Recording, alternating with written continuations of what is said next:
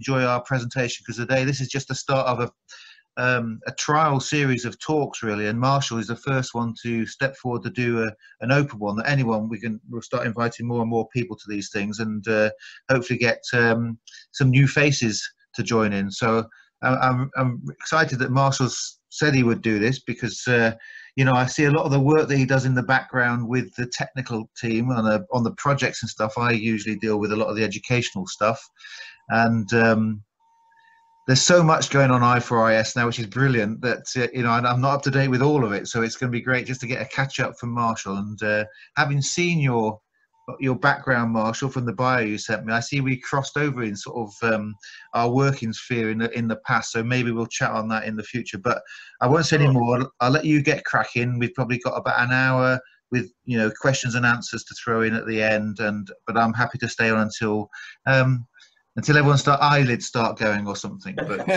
those of you new to i4is, I welcome you to the talks, and all the familiar faces. It's good to see some of you here online. And Marshall, over to you.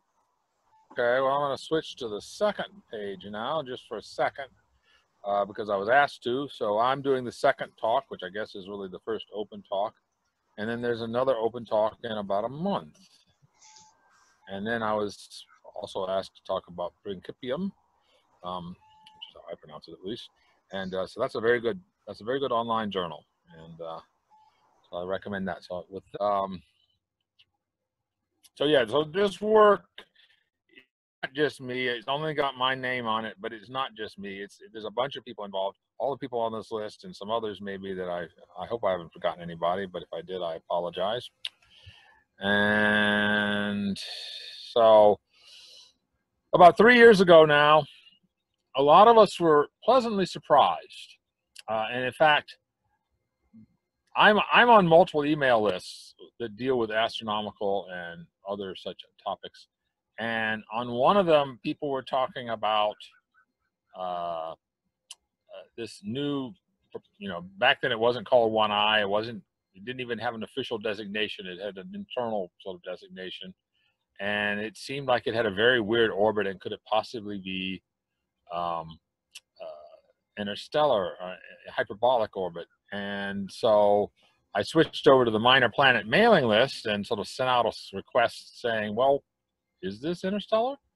Which generated, I must say, a very large amount of discussion. So that's really kind of my role in this process. I didn't do any of the observations or anything, but I did send an email very early on. You might have seen this picture, right? I would wager serious money, or, you know, a lifetime supply of pub drinks, that this is not what it looks like. But it does, One Eye, as it came to be called. It's officially One Eye. Let me see if I can get this right. Oumuamua. I can't pronounce Hawaiian. And it seems to be very elongated. It seems to maybe have a very low density, or maybe not. It seems to have a lot of odd things about it. But the worst thing about it was only observed for a few months. It was detected. It's a small object, maybe 100 meters. It was detected after perihelion. So it was already moving away from the sun in a fairly rapid clip, and we just didn't get a lot of good data for it. And that's actually going to be a problem if we ever want to go to it. So here is the chart. It came from the north. It went quite close to the sun, about 0.3 astronomical units, and then was bent because it came close to the sun. The orbit was bent quite a lot and went back out to the north. And so it actually came reasonably close to the Earth, which is why it was discovered. And it was discovered about the earliest it could have been discovered with the software that was in place at the time. And there's been an interesting change in all of this in the last 10 years or so. What counts so much now is not entirely, well, what kind of telescope you have, or how good are your CCDs or CMOS detectors, but what kind of software do you have? For example, satellites cause streaks. So the surveys that look for asteroids have a streak limit. Well, what does that mean? Well, if there's a short streak, they think, this software thinks this is possibly an asteroid, and it flags it for further looking. If, however, the streak is longer than a certain amount, then it says, oh, this is probably a satellite, and ignores it. Well, Oumuamua was detected as soon as its motion relative to the Earth, it was moving away from the Earth, became slow enough it was down below the streak limit at the time. So one of the things that this means is people go and change their software, and they have done that, and so maybe they could detect one sooner. And I think a bunch of people realize that this was a pretty big deal. This was the first actual solid asteroid or comet that came from interstellar space. And I should sort of quantify that a little bit. I could have included a plot on that, but I did. There's a lot of asteroids coming in from the Oort cloud. They're called comets coming in from the Oort cloud. They're called new comets or long period comets or things like that, or Oort cloud comets. They typically have a semi-major axis of around 100,000 AU, which means they have very, very close energies to the to infinity. When they're back out in infinity, they're moving very slowly. Well, how slowly? About 1 kilometer a second slower than the escape velocity. So the escape velocity is maybe 2 kilometers a second. They're moving at maybe 1, something like that. So there's been a whole bunch of, comets have outgassing. They have comas. They have tails that moves them. They go by a lot of times planets like Jupiter and stuff. That also perturbs their orbits. It's frequently hard to figure out, was this comet actually at a velocity in infinity of 0.5 kilometer per second or not back, when it was out at 10,000 AU or whatever. And so there's been a lot of arguments about, is this comet really interstellar or not? And most of them have not been considered. Most of the ones that have been candidates have not been considered really interstellar. They've had low velocities and they've been ruled out because of outgassing or because of perturbations or whatever. This one, 1I, was solidly interstellar, 26 kilometers a second. There's no question about it that it was an interstellar object. And so it was the first thing we've really actually seen. And I had been working at the time on nomadic planets and thinking that they might be a suitable target for interstellar exploration, going to it. And I realized, well, the nomadic planets are going to be a light year away. That's still a really long distance. Slava Turvyshev's solar gravitational lens, that's 1,000 AUs away or more. That's also a really long distance. These things are coming through the solar system. We can get to them. And so that really kind of got me interested, and I think it got a lot of people at i4is interested, and some other people. So far, it has not gotten the funding agencies that interesting, so we have to see if we can fix that. And so a lot of people thought, well, okay, we've waited 400 years for a good interstellar object. We might have to wait another 400 years. But then almost immediately, it seemed like Gennady Borisov, who's an amateur, but a professional amateur, you might say, because he effectively works in the telescope industry, found 2I, Borisov. And the name difference is because asteroids are named sort of after things, whereas comets are named after the discoverers. That goes back several hundred years, and it's just the way it is. And, there's Halley's Comet, but the first asteroid was Ceres, which wasn't discovered by a guy named Ceres. It was discovered, I forget the guy's name, by an Italian. And so this whole 200-year process, they've been named differently. So it's named after Borisov. And it was discovered, by the way, in the Crimea. So that means it had geopolitical sort of perturbations too. In any case, Borisov is traveling much faster. It's traveling about 30 kilometers a second at velocity of infinity. And it's not going very, very near the sun. It's going only to about 2 AU from the sun. And so as you can see, its path is perturbed much less than 1I. 1I is the red one here. I don't know if you can see my cursor, but it comes in and goes back out. 2I is coming, the yellow one, it comes in, goes near-ish to the orbit of Mars, about 0.2 AU, but Mars won't be anywhere close to it because it's on the other side of its orbit, and then back out in the south. And since Borisov is a comet, in fact, really, from the time Gennady found it, it showed activity. In fact, even before Gennady found it, it was showing activity. I'll get to that in a second. That means it has a coma. That means you can take pictures of them, which at least look prettier than a dot. And that means you can also do spectral work. And there's been a whole bunch of spectral work that's been done on Borisov. It's still visible, so this is still going on. Most of the big telescopes on the ground and in space have been used for this. The Hubble has been used for it a number of times. This is a Hubble Space Telescope image taken from December, about a little over a year ago, a little under a year ago, rather. And the nucleus, the little spot right in the center of this cloud, has never been seen. All right, so I thought it was useful. I actually prepared this for Wikipedia upon request, which was a new one to me. This is the track of Borisov during its travel through the solar system. So it was discovered in the northern sky. It rapidly went south. It went through perihelion in the near south when you could still see it from the north.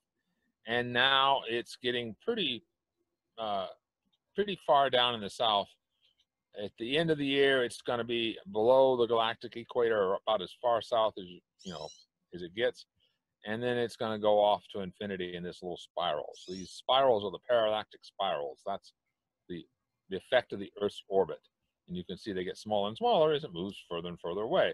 Now, if you look back up here at the top, there are these pre-curvy images. In fact, each cross is an actual measurement, and those come from the Zwicky Transient Facility, ZTF, and from a survey being done by Ye Kwan Zi, who at the time was at Caltech, but I think now he's at Louisiana State or somewhere else. He's moved, gotten a permanent position actually, which is good for him. And he could have discovered Borisov. I mean, it was in his pictures. It was there. So why didn't he discover it? Well, because it was moving too fast. And this, again, wasn't a streak problem, but it was the same sort of thing. His software was looking for dots that moved up to a certain distance from one picture to the next. And this was moving faster than that. So once he got the orbit, in other words, once you got to about November of last year or so, you could then say, I know the orbit. I can go back and predict where it was. And he went, and sure enough, he found it. So now he says he's changed his software, so that won't happen again. But because you have this pre-curvy stuff, you see it went all the way back to 2017. This has a fairly long history. In fact, it was being observed almost the time when One Eye was being observed. And it's going to be observed into 2021, probably not 2022, but certainly into 2021. So it's got a very good orbit. And that's good.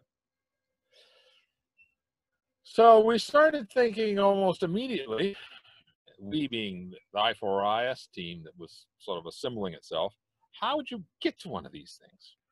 And I did some of the early work on this, and Adam Hibbert has really taken this over and done a phenomenal amount of work here.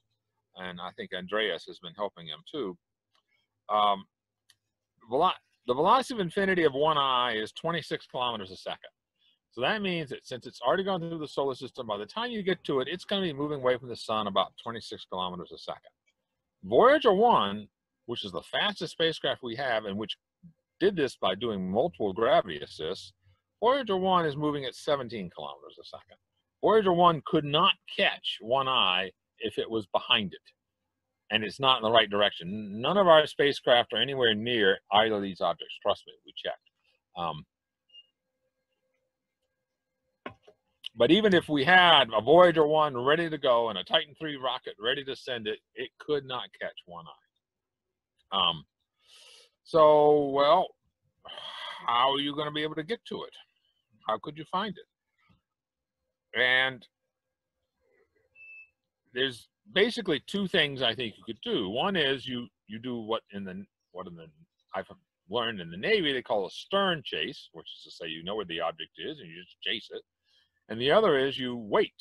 You wait and you lie in wait for another object to come by, which has come to be called a loiter mission. And that, of course, requires to find another object in a suitable amount of time. So let's talk about these. You need a fair amount of velocity. And how are you going to get this velocity? Well, One way to do it is to do what's called an Oberth maneuver. And Oberth maneuvers are one of the few cases in celestial mechanics where nature actually is kind to you and it gives you something. Generally in celestial mechanics, you know, it's like you think you have what you need to do something, but you can't because there's this loss you haven't anticipated or something. But in this case, it's an actual benefit. And it's just because velocities add linearly, at least if you're pointing in the same direction, whereas energies go as a square, and the energy is the important thing. So you come close to a major body, like the sun, and by close, I mean maybe 10 million kilometers, 7 million kilometers, 5 million kilometers, something like that. You're moving at a few hundred kilometers a second. You do you have a rocket, you burn the rocket, you get as much velocity as you can out of it, so it's 3-4 kilometers a second, let's say. And then that adds to the velocity. So maybe you go from 200 kilometers a second to 205 kilometers a second, just to pick numbers. But the important thing is the energy, which you square. And if you're coming through there at nearly zero velocity, nearly zero energy, in other words, you're nearly a hyperbolic orbit. You've just got enough to, you know, to go through there, but that means it would take forever to go out to this comet that you're chasing. You would never actually catch it. That can get you well above the escape velocity. So if you're just a little below the escape velocity, which is typical when you're doing gravity assist or whatever to get here, this can get you well above the escape velocity, and then you can get to where you're trying to get to. So I developed this one here, which I was kind of proud of. It's very complicated. You go out to Jupiter, you go do a Jupiter gravity assist, which actually sends you away from the sun a little bit because you need to wait a little bit to get Saturn in the right place. You come in, all this in the plane of the solar system so far, you come in close to the sun to within like 7 million kilometers, where it's quite hot, but we have a solar shade now that will take care of this. You do your Oberth maneuver, which sends you out to Saturn, which just happens to be in the right place because you waited for it. And then you use Saturn to do a gravity assist to take you out of the plane of the solar system and get to 1I. This is sort of typical of these chemical rocket gravity assists getting to these bodies in a stern chase. The problem with this mission, it's a cool mission, but you have to launch in March 2022, and you have a launch window of about a month. So and that's it, right? Because the next time you come around the next year, well, you could still use Jupiter, but Saturn's no longer in the right place, and so you can't do it. So, you know, this is now just theoretical because there's no way we could do this. There's there's no way we. In 2017, you could talk about, well, maybe the SLS will be ready early and all like that. Now, there's no rocket that could do this. It's not there. But with an SLS, you could send a New Horizons probe out there. Now, note that this is, you might say, this is old space exploration. We're not talking here about sending credit cards to, you know, Alpha Centauri or anything like that. We're not talking about sending little tiny spacecraft with laser propulsion from Earth or anything. We're talking about actual spacecraft that have, you know, substantial sizes like New Horizons that, you know, we're familiar with. One of the reasons for that is, well, New Horizons is flown. In theory, we could build a New Horizon fairly quickly. Another one, a New Horizons. We could build that fairly quickly. Now, in practice, it's never quite that simple. Some parts, you know, get out of stock and all like that. You can't, you know, the old computer you can't buy anymore, so you have to have a new computer. But it's better to have, for this sort of thing, it's better to have a more or less stock spacecraft that you could say, we will fly this spacecraft. At least that was my thinking. So Adam came in, and he's really done phenomenal work on considering all of these things and stuff. And we started thinking about, well, what kind of missions could we do? And it boils down to things like, well, what's the velocity required, and what kind of body is it too? So we have found so far two ISOs, interstellar objects, that are clearly coming from infinity. They're going back to infinity. They're clear. They're both on their way out of the solar system, and so we'll have to chase these guys if we want to get to them. We might find some that, you know, haven't come through yet. We have to do that with better telescopes, maybe we can do that. We'll see. If you have the ability to have a loiter mission or to launch early, or before this thing comes through perihelion, potentially the missions can become very fast. Instead of the 20 or 30-year missions we were talking about getting to one eye, maybe you could do it in 6 months or less of flight time. And that raises possibility. For example, if Borisov had been in the position to do this, and if we had a suitable spacecraft all prepared to do this, we could think about a sample return. Excuse me. You have an aerogel or some other sample collection thing for collecting small amounts of stuff at high velocity. Think of it as like a whale, a baleen whale, that's mouse. You just can open the mouth and flies through a bunch, or swims through a bunch of fish. Well, in this case, the spacecraft opens its mouth, flies through the coma and of the comet, and collects material and brings it back to Earth. Now, you might think, well, this is not going to be a lot of material, and you're right. You might get micrograms this way. But nowadays, with modern investigation, modern mass spectrometers and the like, you can do a lot with micrograms of material. There was a mission, 2 missions, Genesis and Stardust, which both collected material like this. And also the Japanese JAXA Hayabusa 1 unintentionally collected, I think, a total of 1 milligram. The collection system didn't work quite right, and so they only got dust that was kicked up as opposed to the actual sample they were trying to get. But 20 years ago, that would have been a waste or considered like useless, but now it's not. Now it's like, oh, here's a little tiny thing that's a micron across. I can actually take that into a mass spectrometer and tell you, how old it is and where it came from, maybe.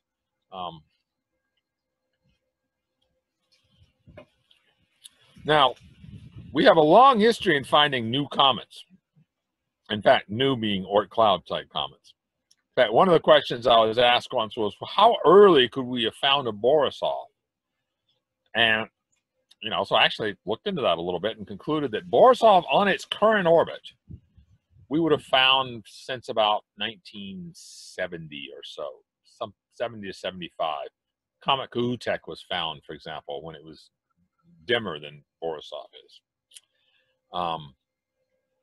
And so and it was in the Northern Hemisphere. So my feeling is if you reran the tape, if you could have rerun the tape and sent Borisov through the solar system in the exact same orbit, exact same solar position relative to the sun and to the Earth and all like that, if you'd have done that in, say, 1975, we probably would have found it. If you'd have done that in 1965, we almost certainly would not have found it.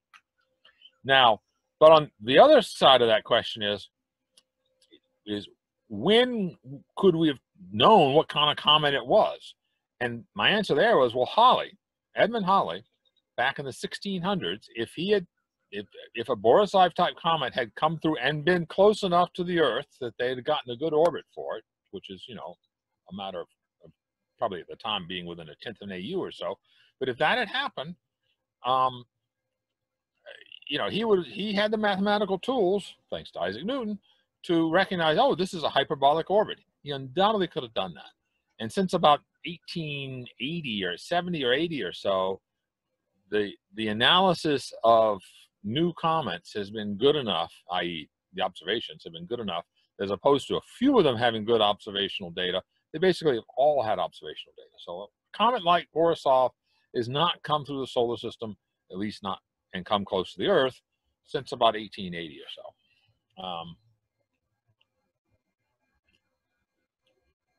Or a larger version of Borisov, say, one that's a few kilometers across as opposed to half a kilometer. So that's kind of interesting. It says that these things are not that common. And in fact, because we could have detected it back to the 70s, and because that's about 50 years ago, my feeling is Borisov is like a once in a century or twice in a century sort of lucky chance.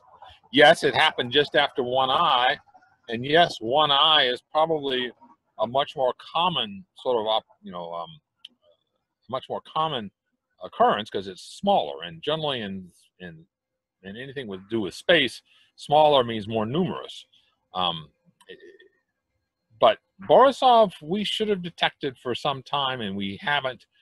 And So that says to me, Borisov is a sort of decadal or even century occurrence. We can't count on having another Borisov come through 5 years from now. I'd be lucky, maybe, and maybe my calculations, my figuring is wrong. That's always possible, but I don't think so. So we have this table here. I hate showing tables, but there you go.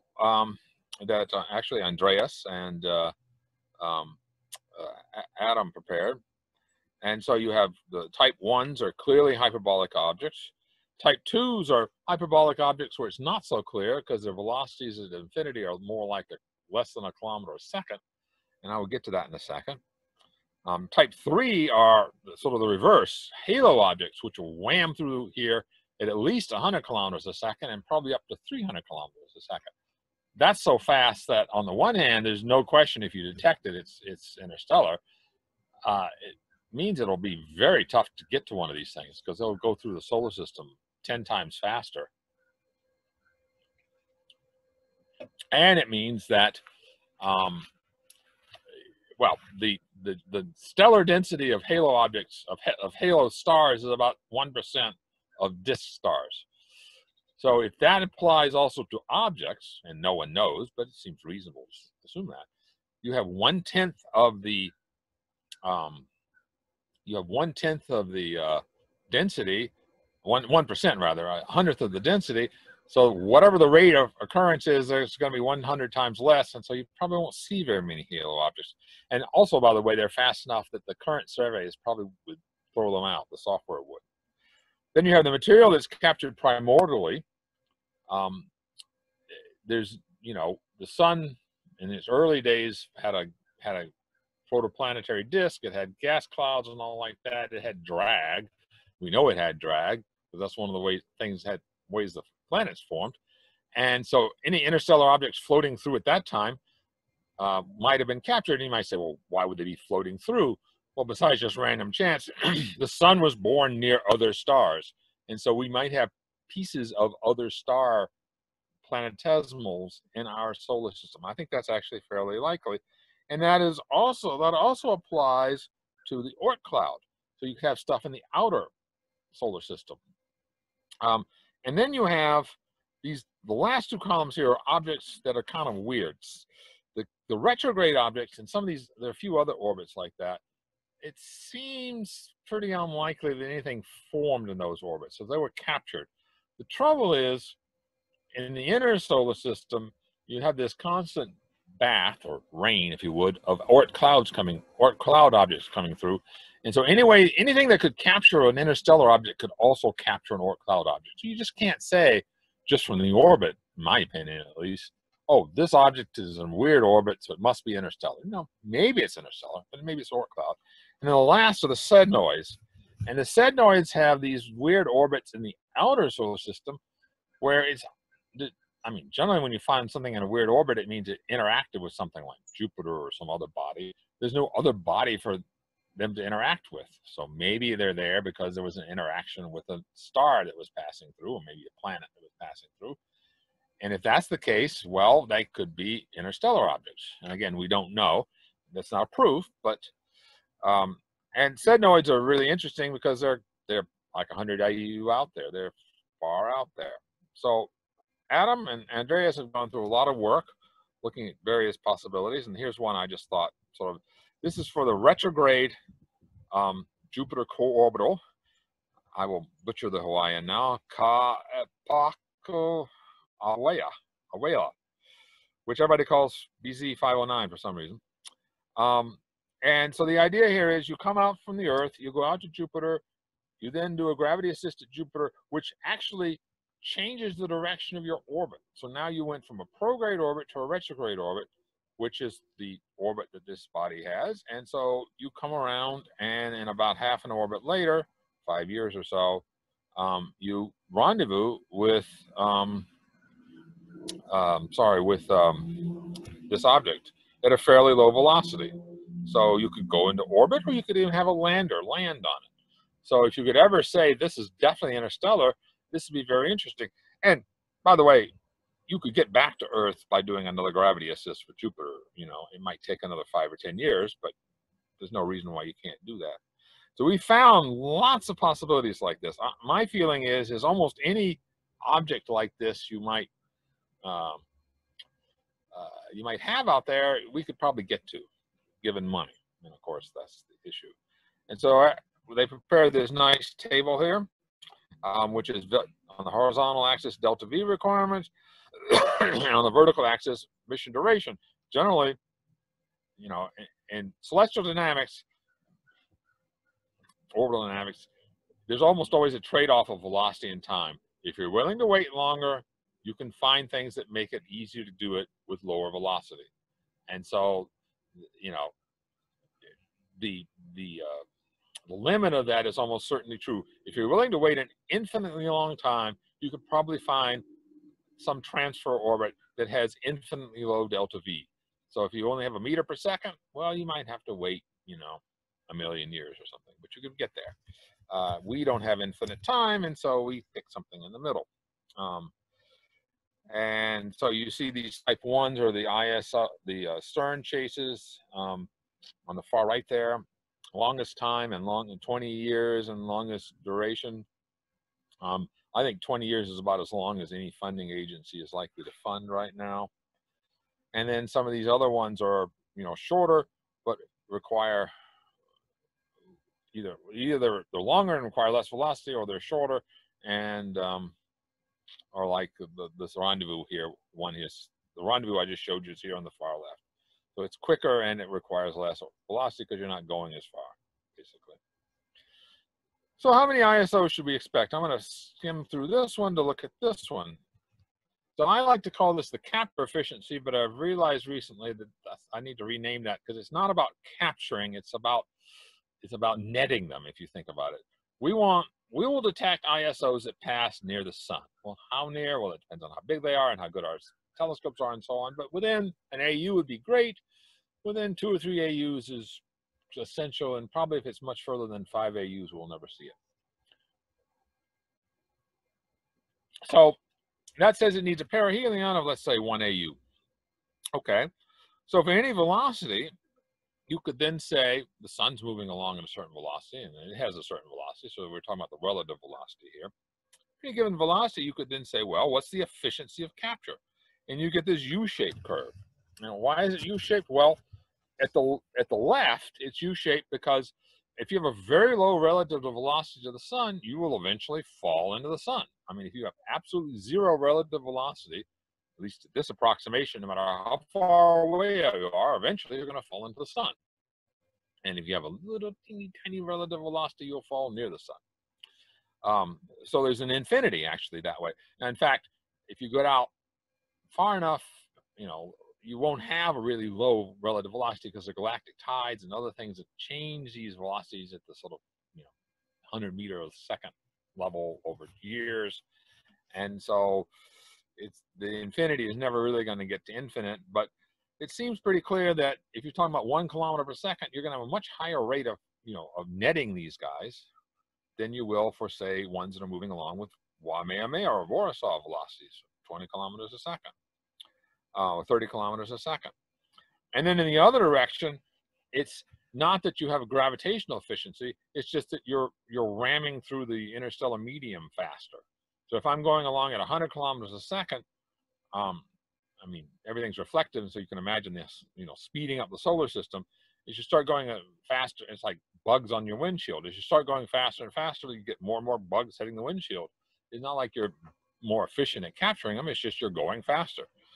And so it's kind of curious that the two we've seen are in this gulch here, this gulch, you know, they're in the least effective part of this capture spectrum. That makes me a little nervous. And you'll see that there should be about a factor of 100 better efficiency in netting Oort cloud confusion objects down below 1 kilometer per second. So I have to wonder if some of those objects that have been discarded as maybe not real interstellar objects, in fact, are really interstellar objects. So I kind of regard that as an open area research right now.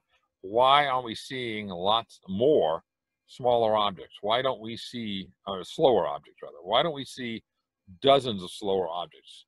We're not seeing them. Why not? And I think that's open right now. So I wanted to say just a few minutes before I close on putting this in a galactic concepts. So this is actually from another interstellar mission probe discussion, McNewton and McAdams. Is a log chart. So you see that, you know, here's the inner solar system and the interstellar medium and Alpha Centauri, and the objects we're seeing, 1I and 2I and its successors, are way off this chart, right? We're seeing things from way deep in the galaxy. Well, how deep in the galaxy? Well, I've been spending a little time thinking about that. And I've just mentioned all of this. One of the things that's very interesting here is you find that stars, the motion of stars is not random. They're in the disks, they're moving around relative to the sun. You might think of it as, well, it's just like, you know, motes of dust in the wind or something like that, just kind of moving around randomly. But they're not.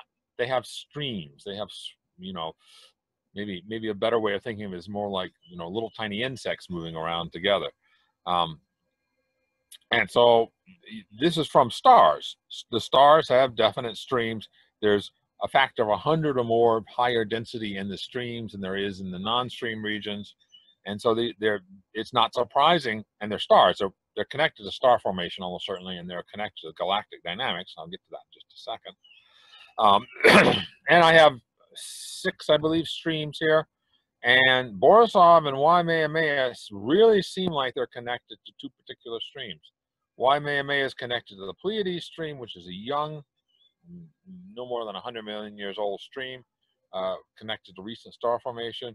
And Borisov is connected to the Wolf 630 stream, which might be as old as the solar system. It's clearly older. The LSR is the local standard of rest, which you'll see is kind of in the middle here. The local standard of rest, which is the local circular velocity, that is to say the velocity that you would have if you were just in a circular orbit about the galaxy at the sun's distance from the center of the galaxy, seems to me to be mostly a mathematical sort of average or convenience. It's not a velocity of anything. There's no tendency for things to group there. And in the this is the XY velocities, if you would, the plane velocities.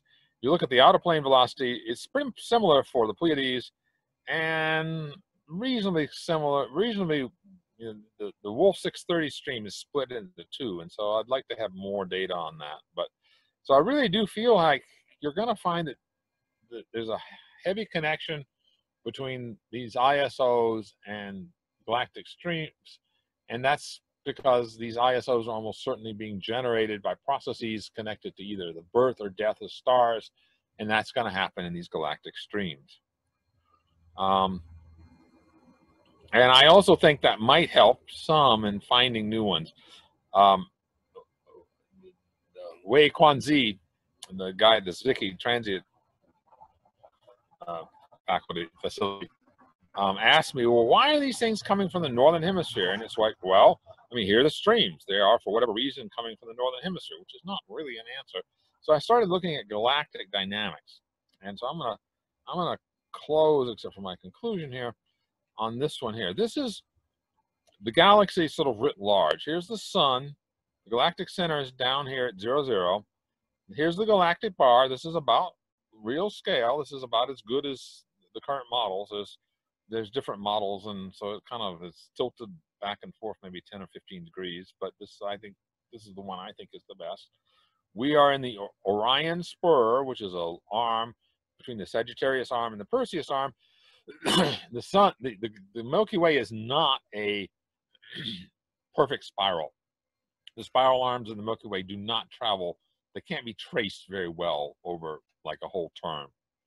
But sort of around the sun, this is the structure we have. There's 3 arms. The sun's a little bit centerwards of one of them, and there are these other 2.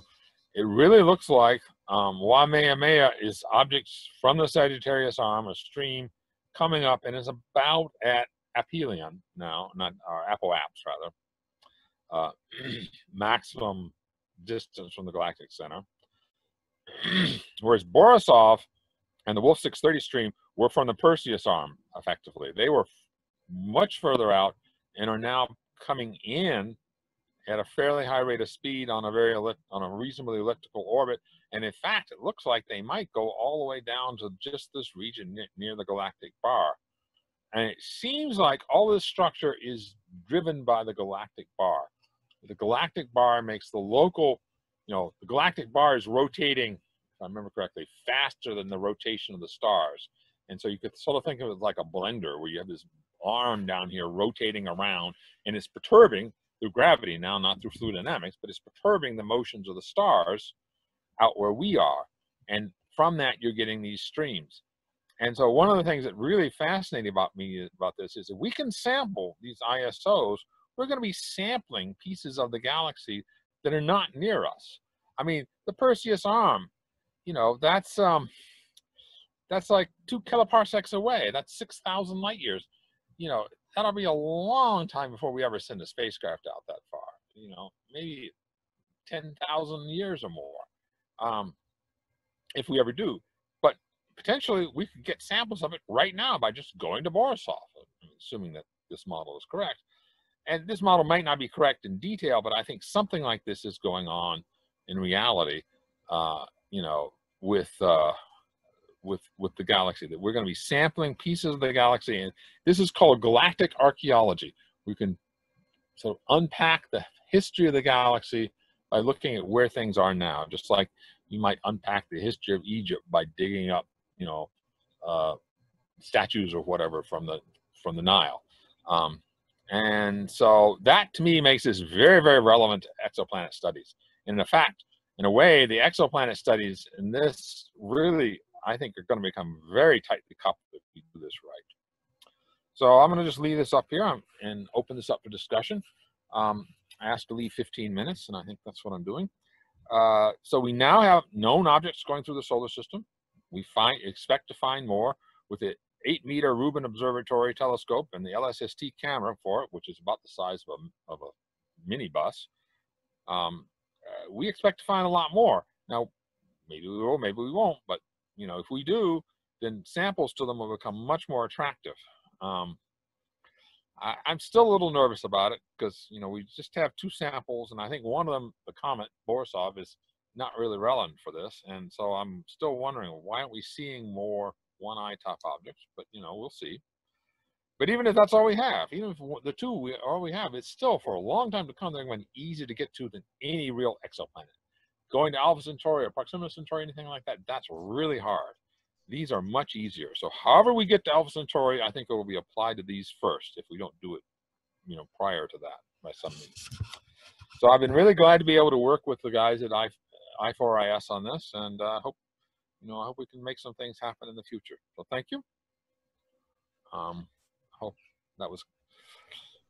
Okay, Marshall, thank you very much for that. Very interesting. I've got a few thoughts running around my head to quiz you about, but maybe I can open it to the floor first to see if any of the listeners have questions. So feel free to unmute yourself and ask a question, or I see something's just arrived in the Zoom group chat as well, if you'd like to consider that at all, Marshall. Oh, I haven't been watching the chat. Let me see. How do I pull that up? It's only just started, so if you can open the chat, then it's John Davis has asked.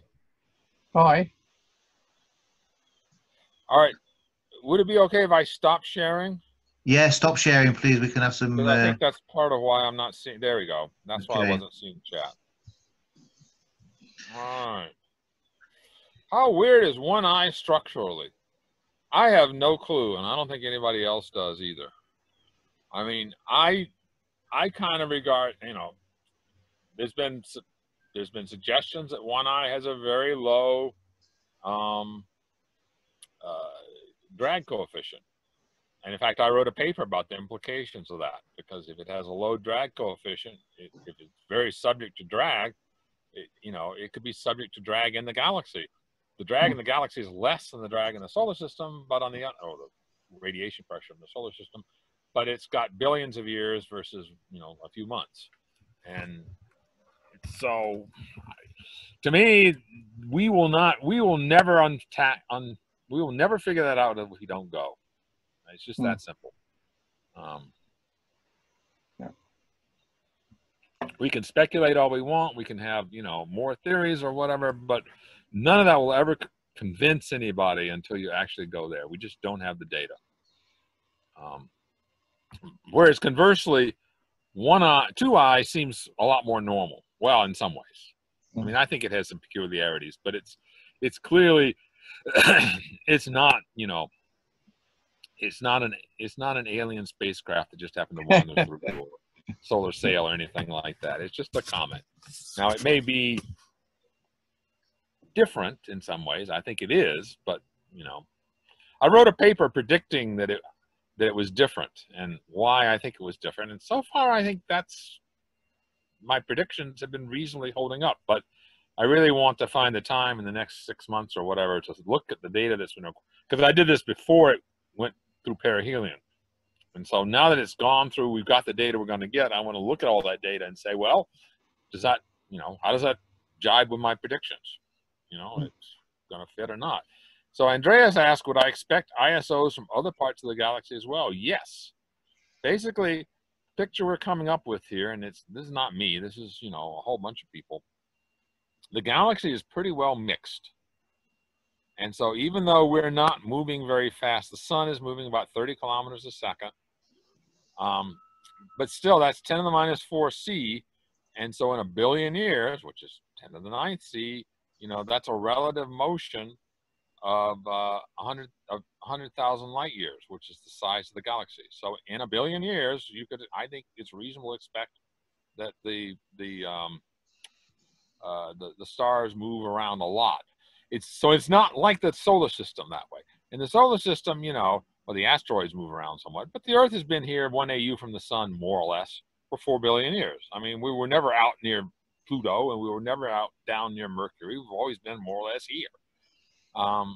But in the galaxy, I think it's not like that. It's more like, you know, coffee in your, you know, cream in your coffee or tea. You know, you put some cream in, you stir it up a little bit, the little blobs can move in and out and stuff, and the tea still looks more or less the same, right? It's still got the spiral in it, but the actual little things in it are moving around. And that's, I think, a better analogy for the galaxy. So yes, I think we will find stuff from all over. And one of the things, I'll just mention this here, one of the things that impressed me that I think a lot of people don't realize is, in the solar system, we see the remnants of the formation of the solar system, of the formation of a planetary system. And so we see things that were present at the time of the formation of it that have been survived till now or have left remnants till now. We don't see anything from the death of stars here because it's, you know, the sun, thank God, has never died. But in the galaxy, you're going to have objects that form both at the birth of systems and at the death of systems. For example, supernovas, when the supernova, you know, explodes, it sends out all this gas. Some of that gas then condenses. Well, does that gas then condense and form planetesimals?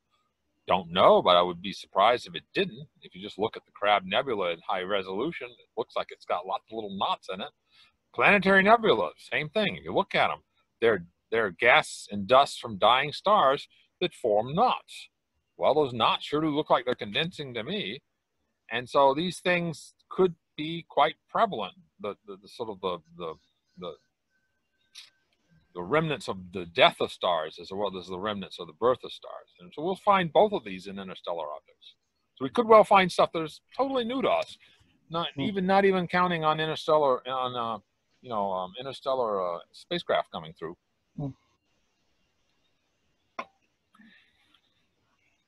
So any other questions? So Marshall, you talked about these loitering type missions. Where would these spacecraft be loitering then? Is that some Lagrange point, well, or something? Or my original idea was that you would have something that was just ready to go.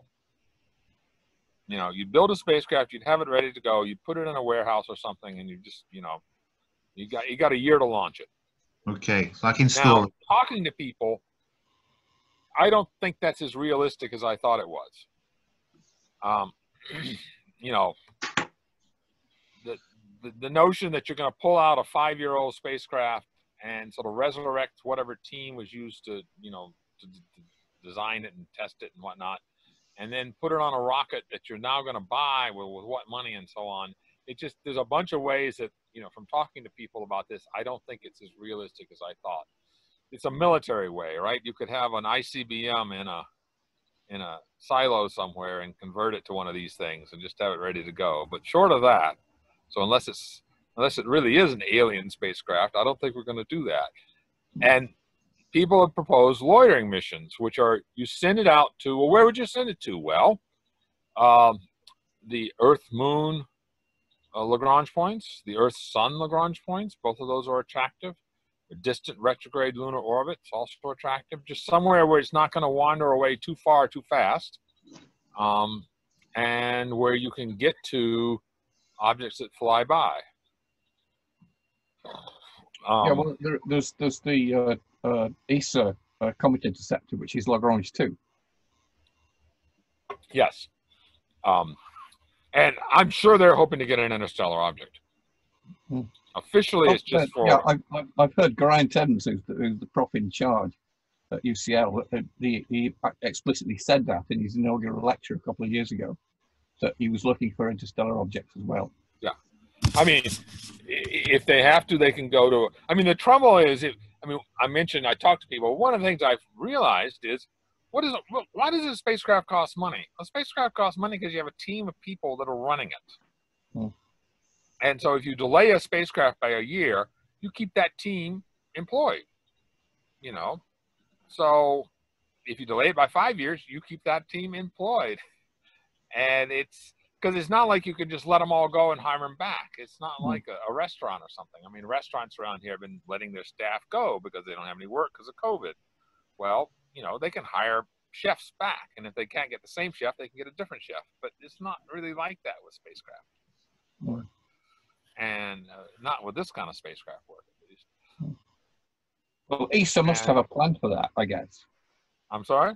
ESA must have a plan for that. I mean, the Comet Interceptor is going to go there and loiter. I don't know how long they plan it to loiter, but probably a few years, I would guess. They must have a plan. Historically, there's been 1 or 2 new comets a year. Right. Exactly. Right. Not counting the ones that SOHO detects, the Kreutzer comets, I think they're called. Right. Those are different because those fall right into the sun and they're kind of small and whatnot. But the actual new comets that are like, you know, blaze forth in the heavens, the Kohoutek types, there's a few of those a year typically. So, you know. Okay, so maybe they've not long to wait. I'm sorry? They won't have long to wait. I don't think so. For those. For interstellar objects, I mean, I don't think it's realistic to say you're going to wait for Borisov. I just don't. You know. I mean, I may be more negative than most people, but the math is not that complicated. It's like you know. I mean, I said into the 70s. Well, let's say you said into the 90s. Well, that's still 25 years. So. You know, and I don't think anybody thinks you wouldn't have found something like this by the late 90s. So, you know, unless there's something we're missing here. Well, and there's the issue of the low velocity stuff, too.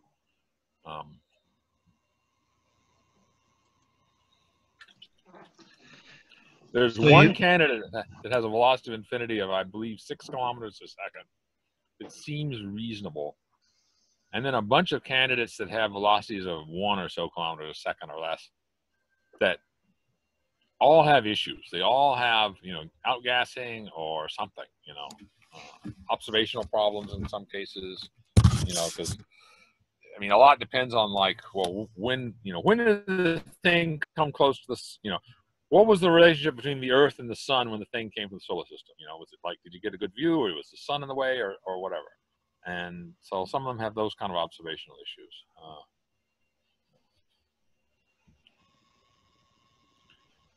But we should be seeing a lot of one-eyes.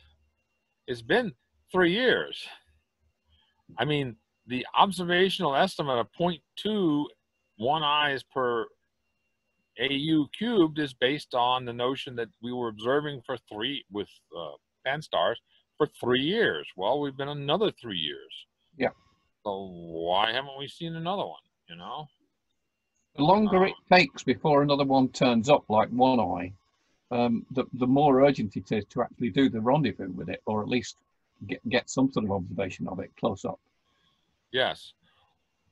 Well, and there's another thing, you know, I was thinking, One Eye had all these weird aspects to it. What if we find a whole bunch of these guys and they all seem kind of normal? And then One Eye will be, you know, odd. You mean lots of Borisovs? No, I meant One Eyes. Right. I mean, the whole thing about the trouble is we just didn't have a lot of good data. We don't have really a long enough series of data to really be sure about this. But it really did look like One Eye was having a, you know, unexplained acceleration. What was it causing that? And was that really radiation pressure? Was that really outgassing of some sort? If it was outgassing of what? Because it didn't detect any we didn't detect any outgassing. And Spitzer,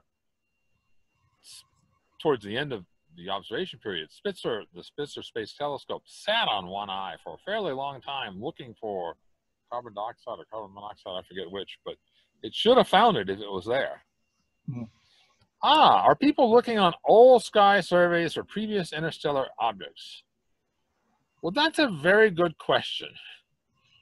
I suspect that for individual surveys, like the ones where they've realized, you know, our software really wasn't, I suspect they've reanalyzed, because they typically save all the data, so they can just reanalyze stuff. It would be very interesting to go through, for example, the so-called Harvard Sky Patrol. Harvard University used to take pictures of the whole sky on a regular basis, going back to the whole sky they could see from there, you know, from Cambridge, so the northern sky, going back to 1895. And that's been used for all kinds of stuff. For example, it only goes down to about 13th or 14th magnitude, I think, but for example, the 3C273, the quasar, has brightness data going back to 1895. The first Centaur that was discovered, Chiron, has data going back to 1890s, astrometric data, which really helps with its orbit, of course. So at some point, somebody should probably figure out some way of going through all this old data and seeing seeing if there's other stuff there. But on the other hand, I mean, if I found in 1950, say the Palomar Sky Survey, if I found an interstellar object in that, it's long past the solar system. So what do I do with that? I mean, besides just, you know, oh yeah, I found one, you know, I can get my name on it or whatever. You know, it's like, I don't think we're going to send a mission to something that was found 50 years ago that we only have a really crude orbit for. No, absolutely. Marshall, I was just wondering whether maybe if they did that on a sort of survey basis, maybe they could get better statistics on how many of these things there are. Well, I mean, the whole sky is surveyed now basically every few days. So, and with pretty good systems going to like 22nd magnitude or so. LSST is supposed to go to 25th magnitude, I think, which is why the Zwicky transient facility, which is the old Schmidt camera at Palomar, that's almost as good, and it goes to 23rd magnitude or something, and it's in the northern hemisphere. I mean, this is all paid for by, you know, near-Earth objects and planetary protection and so on, but it's the same sky. And also, well, and the other thing that pays for it is particle physics, because they're looking for supernova, because they want to get the better determination of the cosmological constant. So there's the so-called dark energy surveys. and that's really about the cosmological constant, which is really about supernova. But you're looking for transient stuff, and so you're looking for supernova flaring in the galaxy, or you're looking for a dot going by. And you know, in fact, the LSST, I don't know if people, I mean, that you should get somebody to talk about that, actually, because that is a fascinating thing. They're going to be collecting, I think it's 10 terabytes a night of data. Yeah.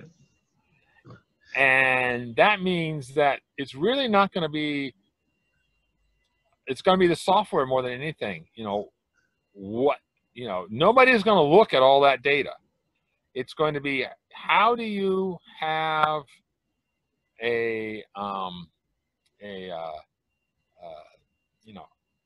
how do you sift through it to find things that are interesting? And I'm sure that you're going to have people now who, like, they'll write PhD theses. Well, I took all this old data and I figured out a new way to look for whatever. And so somebody asked on the chat, what tools do we use to find the Jupiter, Solar, Earth, Saturn trajectory to Oumuamua? Basically, there's two ways of doing that. Adam Hibbert tends to do sort of what you might regard as more correct way, which is he sets up Monte Carlo type things and runs lots and lots and lots of different solutions and sees which one work. I was just, well, I looked at the solar system. I knew where Oumuamua was going. I knew where Jupiter was. I knew where Saturn was. I knew where Neptune was, because you could actually kind of do the same thing with Neptune. It's not quite as efficient, but it would work. And I was just like, okay, what do I have to do to get the spacecraft from Jupiter to the Sun to Saturn at the right time with the right velocity? And, so I was kind of doing the forward problem rather than the inverse problem. Like, I know what I want to do. How do I do it? As opposed to, well, I'm going to try lots of things and see which ones are the best ones to do.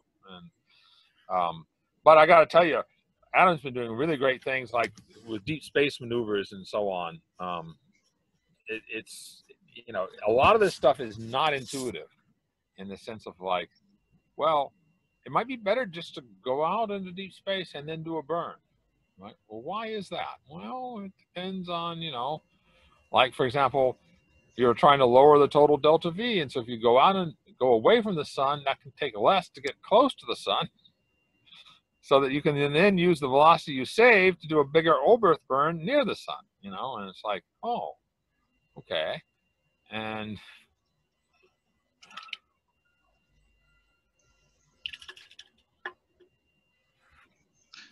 I mean, there's a real difference between now and the 60s. In the 60s, a lot of this was done analytically, and people thought about, okay, well, what's the Holman trajectory, and how do I minimize the transfer between here and there, and so on. And now a lot of it's more numerical driven, where it's like, well, I've got so much delta V, how do I get to where I'm going, with the minimum amount of it?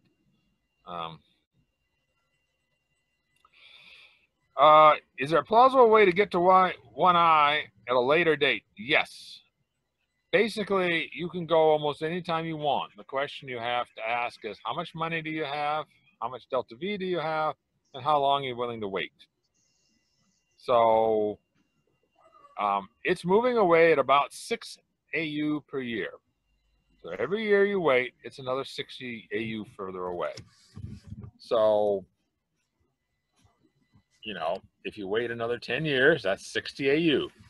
And so if you're catching up with it at 6 AU per year, which is a reasonable number, i.e. twice the velocity, then that's another, 10 years. So basically that's what you find is if you, with a relatively limited system where you just can't spend infinite delta V or infinite money, then the longer you wait, you're increasing not just the time that you wait. In other words, it's not just, oh, I'm going to wait from 2020 to 2030. That's another 10 years. Okay. It's like, it's going to take another 10 years because I waited. That's a rule of thumb, but, so if you wait to 2035, it's probably going to be 2060 or so before you get there.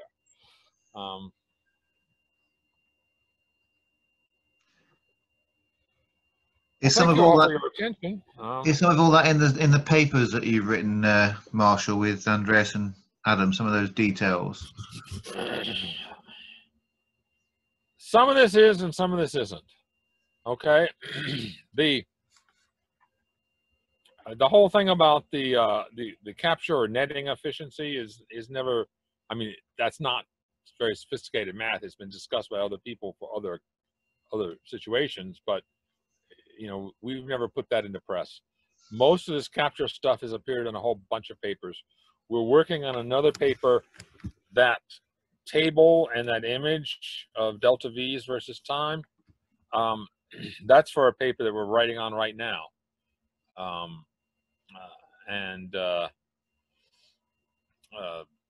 It's been slowed somewhat because we also wrote a Venus balloon paper on astrobiology. And that was pretty interesting. And but that paper has now been accepted, and we're going through the final proof right this weekend, or right this week rather. And so, is there a point of a manned mission to an ISO? Well, I would say that depends on what you got there, right? It's an awful long way away. You know, really, if it's not an alien spaceship or something like that, I don't see what the point of sending people to it would be. I was being a bit fanciful, Marshall. But, it's just that I got Ifan Mercier, one of our brilliant artists, to do a cover for the February 2018 issue of Principium that imagined an astronaut on bouncing off Oumuamua and at the closest approach to the Earth-Moon system, and there they are in the distance. I'm told that it's geometrically accurate, but it was fanciful. But, well, you know, if you calculate, like, how much stuff have we put into deep space? Well, we've got 5 or 6 spacecraft. We've got their upper stages, and so there's another 5 or 6, you know, things out there that are basically big tanks, big empty tanks of stuff. You know, that's not a lot.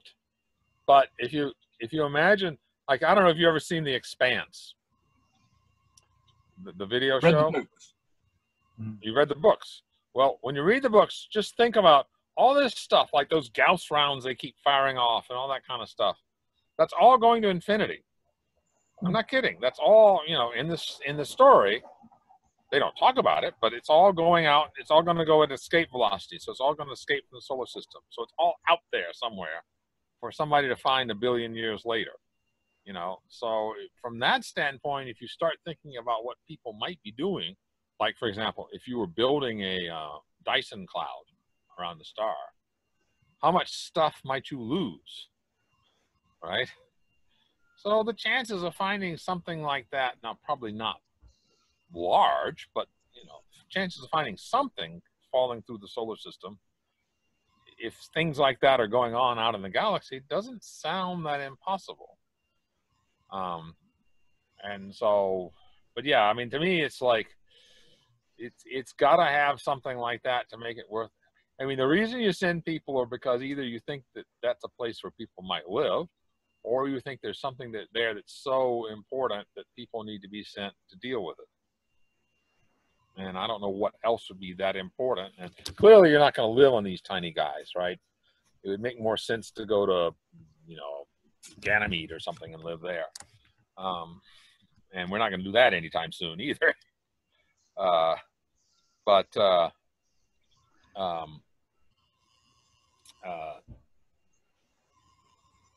starting to get a feeling something was not what it seemed to be. If you found that something was really like a solar sail or something, you'd probably want to send people out there at some point. Might want to bring it back. I was thinking, Marshall, that I think this conversation could quite easily go on and on. And well, I have an advantage of you. It's only 4 o'clock here. Yeah. But in interest of keeping everyone going at future presentations, and maybe we should curtail the conversation just a little. I understand. I think if I very much enjoyed this. So I don't know if you're You're welcome. Thank you very much, Marshall, for your talk. I don't know if your email address was on the slides that you put up, or if anyone might want to send you a question or anything like that. I could post it in the chat if you wanted me to. Just in case anyone online at the moment. You know how to get to me. So we do. There's a few other guests that I'm not familiar with who are watching at the moment, so maybe they'll be interested to catch up with you or quiz you on any questions. Especially when John starts asking fanciful questions, I think it's time to move on. But I really appreciate you doing what is our very first open presentation online for i4is, I think, really. And but it's a new thing for us, so it looks like it's going to be a success this first round, and there's going to be some more after Christmas. But thank you very much for your time and just talking through some of those things which I've missed a lot of, even though I've seen it going on in the background. So it's great to hear it direct from yourselves, and